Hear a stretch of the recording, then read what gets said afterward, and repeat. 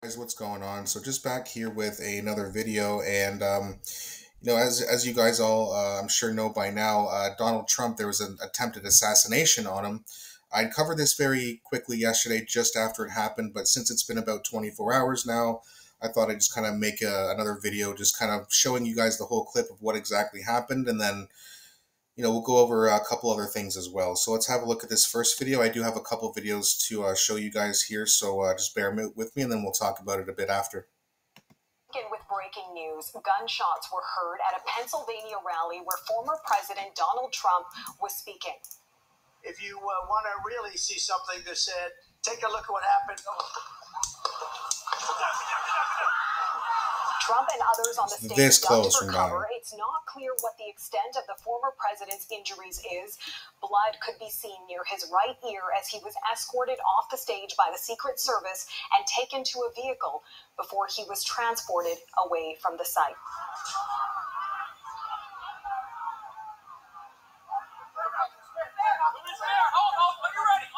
When I first saw that, I thought he wasn't getting up.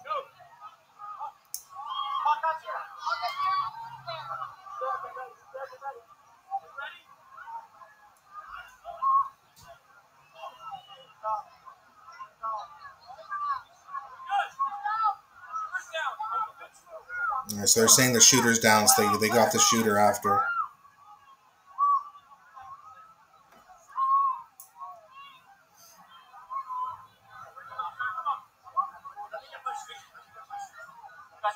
You hear him say, "Let me get my shoes." The guy's worried about his style after he got shot. And I mean, by the way, this is some of the most badass footage and iconic footage in American history right here. Guy stands up and watch this. Watch what he does.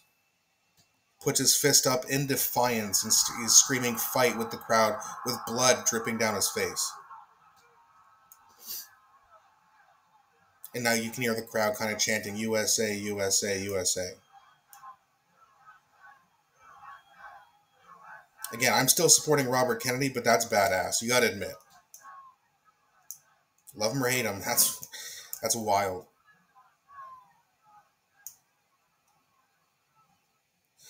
Alright, so now the other thing I wanted to show you guys here is something very interesting. There was a gentleman who was just outside, like just kind of like outside where the barriers were in terms of the where the rally was being held, and apparently some guys actually saw the shooter climbing up on a roof, and this guy's asking a lot of interesting questions, so I just want to play that video for you as well.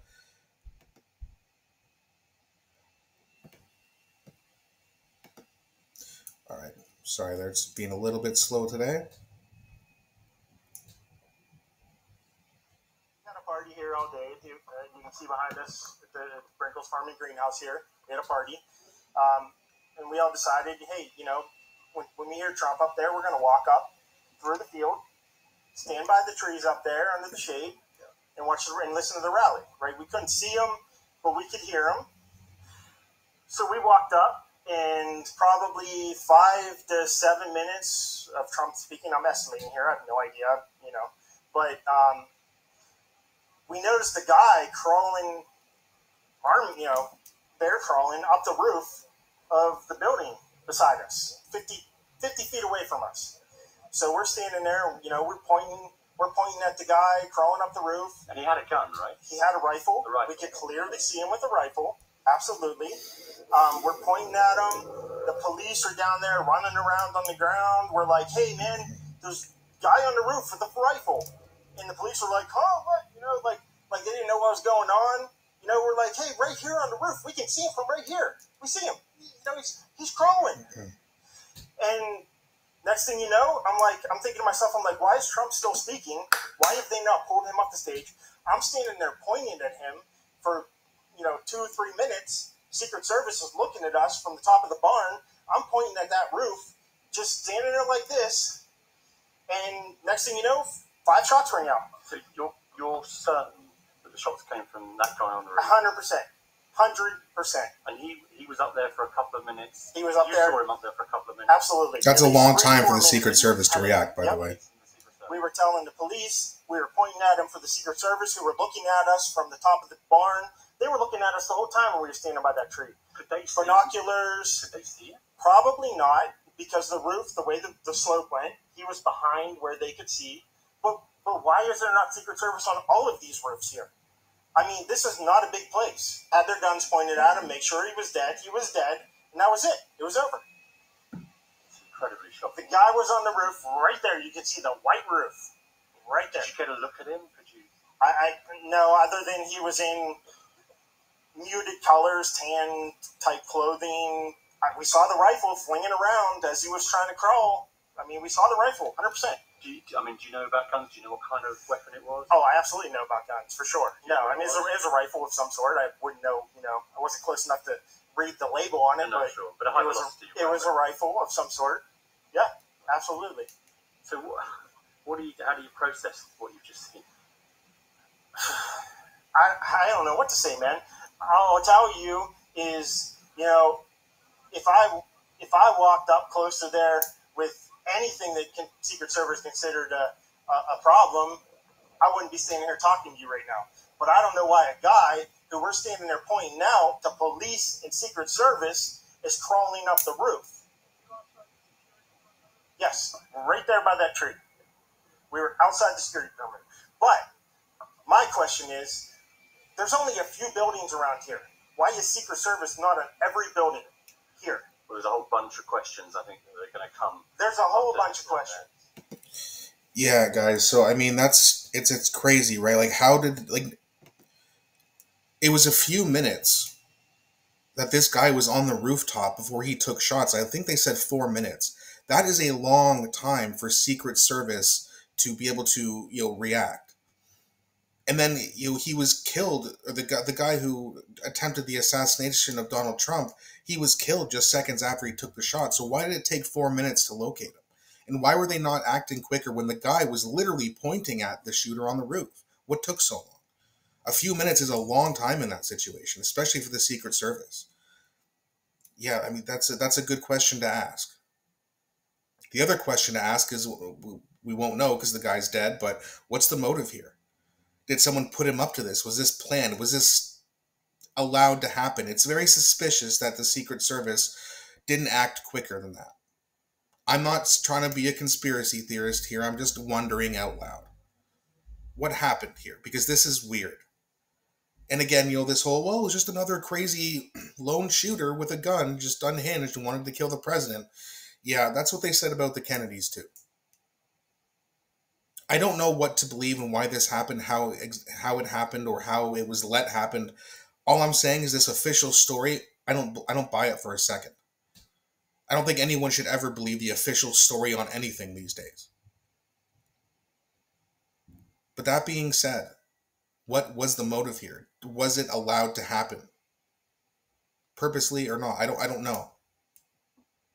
Right? I don't want to get too skeptical here. This is, a day old. We don't have all the information yet, and it's likely going to take years before everything comes out anyway. And then, of course, you have the online reaction. There's a lot of people out there just saying really disgusting shit. I'm not even going to mention their names. I was going to go through that on my, on my Twitter, just kind of show you guys. But I decided, you know what? Let's not even give these idiots. Let's not even give them any attention. The one group of people though that I do want to give some attention to is CBC, and this is something that I reposted last night on my Twitter, which is basically this is from Odessa or Orlowitz, and it says, and the CBC News in Canada is still bashing Trump and his voters after an innocent person is dead, because there was an innocent bystander who was fatally shot, by the way. They also talked about the shooter having access to a gun partly due to Trump policies, even though CBC has no idea where the shooter got his gun and how. So here's how the CBC decided to cover this yesterday, so we'll have a quick look at this as well. Disgusting. Well, Donald Trump, one thing we know, if history is any sort of guide here, is that when Donald Trump says something, we see his very aggressive supporters, his most dedicated base of support. they will repeat things verbatim, and they sort of get on board with that. I can give you a couple of examples from our time covering Donald Trump. You go to a rally, you sort of ask these Trump supporters, is there anything that Donald Trump has done that, concerns you or might get you to consider, you might not want to sort of support him anymore. You ask about, it was criminal charges before the conviction had taken place. You ask about criminal charges, and Donald Trump supporters, I found at rallies and different events that he's speaking at, you'll hear the Trump supporters almost verbatim repeat back to you what Donald Trump has said about the issues. So when it comes to his criminal charges, his supporters will say things like, this is done by orchestrated Joe Biden. Joe Biden is weaponizing the system of justice against him. And this is an attack on Donald Trump because he's doing so well in the polls. Those kinds of things.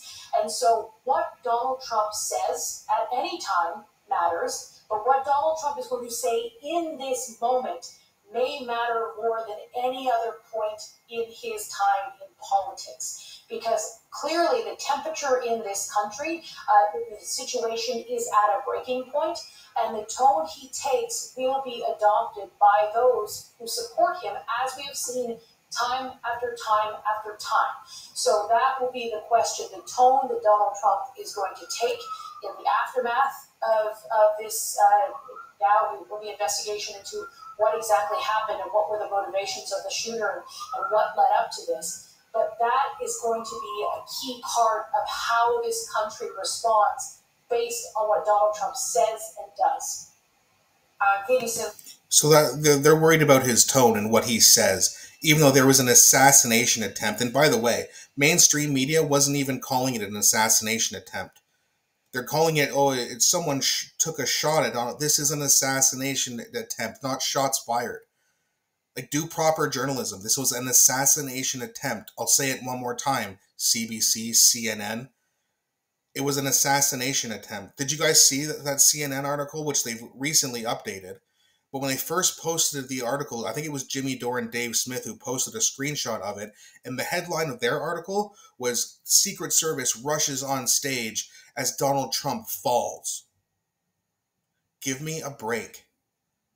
This is why more and more people continue to call the CBC, CNN fake news, because it is fake news.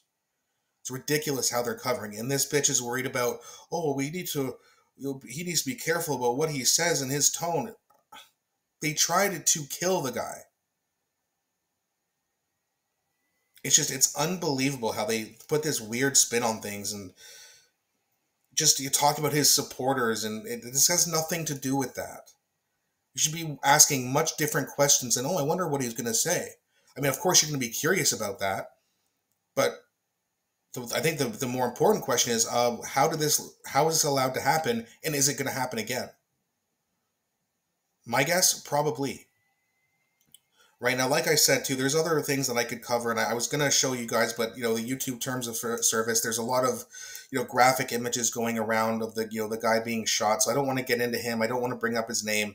Again, I just don't want to name someone like that. So again, I just wanted to kind of really call out the mainstream media for not doing their job properly on this one and just mislabeling what really happened because they don't want to say assassination attempt.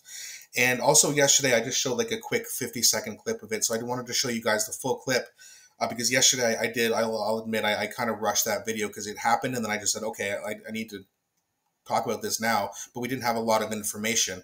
We didn't know that there was people who saw the guy climbing on the roof. So I just wanted to kind of go over that with you. And yeah, again, leave me your thoughts. What do you guys think about this attempt? Do you think it was allowed to happen on purpose? Do you think that it was just a breach in the Secret Service? The head of the Secret Service, should she resign? Because if it was a mistake, it was a massive one, and someone needs to get fired for sure. But of course, if you're, maybe conspiracy minded like me, you're going to be asking a lot of questions about, okay, was this allowed to happen? Again, I'm not making a statement. I'm just asking a question. But you do have to wonder these things. And whatever the official story is that they come out with a week from now or whatever, okay, we have all the information here. You got to ask questions still. You can't just trust the FBI to release proper information. These are the people who are trying to arrest the guy.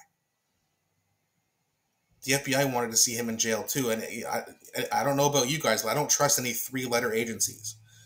DOC, or sorry, DOJ, MIC, CIA. Don't trust them. So again, let me know what you guys think in the comment section. I know it's still very raw. Um, it's been a crazy 24 hours, that's for sure. Now, sorry, I do want to point out one more thing here.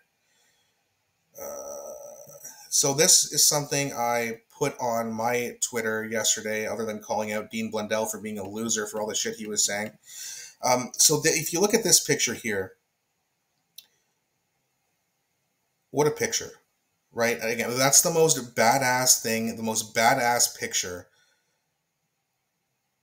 Iconic. It's one of the most iconic photos in American history already. I mean, look at that. Just pumping his fist in defiance with blood running down his face.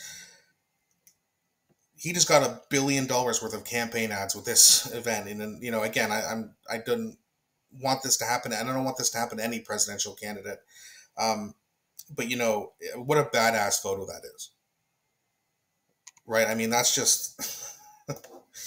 that is something else. I mean, I'm not laughing at what happened. I'm just laughing at how much of a badass reaction that Trump actually had to it. So, all right, guys, that's going to be it for this video. I don't want to ramble on too long here, but let me know what you guys think of everything. What do you think happened? Do you believe the official story that's starting to come out? I always enjoy reading your comments. I really enjoy the engagement. And please don't forget to like and subscribe to this video. It really helps grow the channel. Thanks for watching, and I'll be back shortly with another one, guys.